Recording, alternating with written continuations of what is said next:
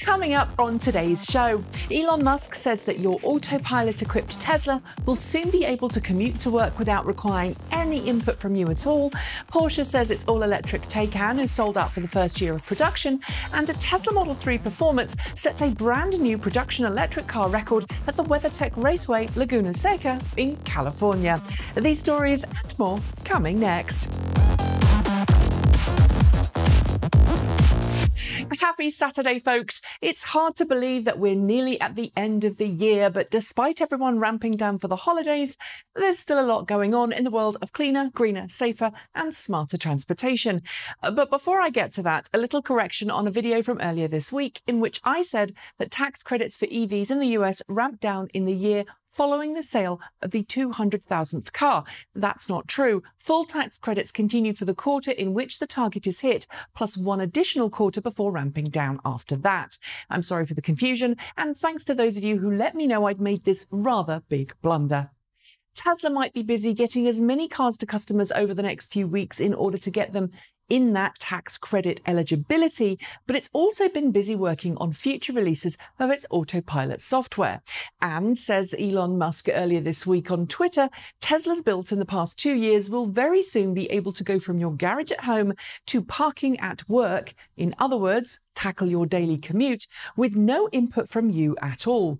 Quote, "Definitely try navigate on autopilot. It will blow your mind," Musk said in a preceding tweet. Let me know if you can, and do.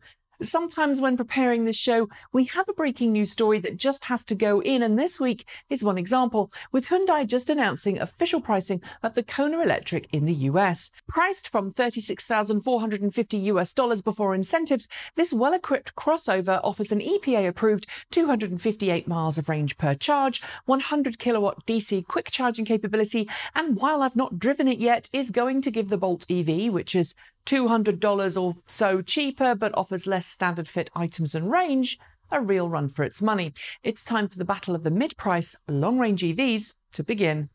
If you're wondering what to do this weekend, then maybe it's worth checking out the first race of the all-new Formula E season, which should be in full swing around this time the episode airs.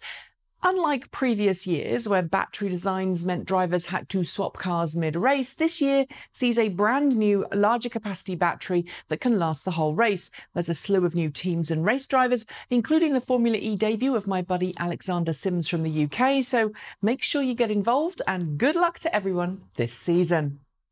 It may be rolling out its Kona Electric around the world, but Hyundai has also been preparing its NEXO fuel cell SUV for launch in limited markets in the US. The NEXO is said to be a decent drive, offering a claimed range of 380 miles per fill, and you can buy it outright. But it's just announced starting sticker price of $59,345, about the same price as a Toyota Mirai, and limited refueling options, just 35 stations in the whole of the state of California, mean very few people are likely to plunk down the cash for one, especially with the just-priced Kona Electric offering more practicality for less. It's official. Porsche has now sold out of the entire first-year production of its Taycan electric sports sedan. At least that's according to Porsche CEO Oliver Blume, who told CNET earlier this month that if everyone who pre-ordered the car ends up buying it, then it will have sold up its entire first-year allocation. Europe and the US are expected to get the lion's share of models, although it appears that getting one on the waitlist isn't as easy in some countries as it is in others. Either way, while many do prefer a Tesla, it seems Porsche has enough customers willing and able to stump up the cash for its first EV. BMW is full steam ahead with its electrification push, and this week it announced a further investment to the tune of $250 million at its Munich production facility in order to ready production lines for the upcoming BMW i4. In announcing the investment, BMW says its Munich factory would require extensive reworking in order to make i4 production a reality, including new sub-production lines so that it can make i4s on the same main production line as other planned models. Elon Musk made an appearance on 60 Minutes last weekend talking about a whole range of things from Twitter and Tesla's hellish summer to the SEC and possibly buying GM production facilities. The interview itself was pretty good, but Musk took to Twitter shortly after it aired to dispute CBS's edit of the original interview, which cut out what Musk had to say about the hiring of Robin Denholm as chair of Tesla's board and made him sound a little, well, cocky. As a journalist, I feel obliged to note it's hard to include full unedited interviews on air, but it's also not okay to change the narrative in the edit booth. Here's hoping in the future that edits are mutually agreed on. Last week, we shared video of the official crash testing of the Jaguar I-Pace by Euro NCAP, a car which I can categorically say I'm not going to be giving a review of anytime soon because Jaguar's told me it doesn't have a press car I can borrow. Anyway, back to crash testing, and this week it's the turn of the Mercedes-Benz EQC SUV. The car isn't due to launch until next year, and there are internal Mercedes-Benz tests that it's published rather than official Euro NCAP ones, but says Benz it's a demonstration of how well its first electric SUV performs in a crash. I'm going to wait and see what official crash tests say, though, before making my mind up. Alongside everything else it's been doing, Tesla's continued refining prototype semis, driving across the US and using them to transport batteries between Tesla's Gigafactory in Reno, Nevada and its production lines in Fremont, California. This week, a black Tesla semi was spotted getting a quick charge at a Tesla supercharger by Model X owner Nader Assemi, who filmed the full-size rig backing up to the Kettleman City supercharger. Apparently, the truck hooked up to 5 superchargers at the same time, which translates to an instantaneous charge rate in excess of 0.5 megawatt. That's some pretty big electron flow. Elon Musk may be willing to praise General Motors for announcing its pivot to and heavier investment in electric vehicles, but US President Donald Trump continued his tirade against the US company this week, stating on Thursday that GM's shift to electric vehicles is, quote, not going to work. Putting the screws on GM with more trade deals designed to stop it making cars outside the US, Trump is essentially trying to bully GM into keeping its current lineup and production plans. But I just don't see GM changing its mind just to please him. Do you? And now it's time for those short shorts. Links are below if you want to follow these stories more in depth. Researchers from Honda, Caltech and NASA have announced a fluoride ion battery pack that can operate at room temperature. Fluoride is almost twice as common as lithium and, say researchers, could offer 10 times the energy density of lithium in a battery. Testing continues. Rivian, whose R1T and R1S broke cover at the LA Auto Show last month, may be bringing its own vehicles to market, but it may also be about to sell its drivetrain tech to Pininfarina, which is rumoured to be developing an all-electric SUV called the PF1. It's only a report, but if true, it could make for one very impressive car from the famous company. Uber has restarted testing of autonomous vehicles following the fatal accident which killed a cyclist in March this year. Pittsburgh test fleets will only be allowed to operate in daylight at speeds below 25 miles per hour, with 2 operators monitoring the car at all times. Investigators are looking into a fire which destroyed a Jaguar I-Pace in Europe this week. The front end of the car was completely obliterated, but it's not clear if the car or an external source is to blame for the blaze. Either way, battery electric fires are statistically far less common than internal combustion engine ones. After years of flip-flopping on electric vehicles, Nissan's luxury brand Infiniti has published sneak peeks of an all-electric crossover that it will debut at the Detroit Auto Show in January.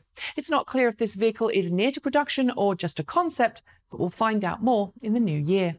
Pininfarina's high-performance electric hypercar, previously known as the PF0, has now been given an official name, the Pininfarina Battista, after the brand's founder, Battista Farina. It's going to be produced in limited numbers, and it promises nearly 2,000 horsepower. British firm Lotus, which hails from my home county of Norfolk, may have helped Tesla bring its Roadster to market, but since then it's been quiet on EVs. That's going to change, says Autocar, claiming that there's plans for a £2 million electric hypercar in the works. You best start saving. The chief engineer responsible for both the 5th and 6th generations of the Chevy Camaro will be taking up a new job in January as chief engineer at GM's all-new electric vehicle division. GM says it wants its best engineers working on electric vehicles, and I think this move is a good choice.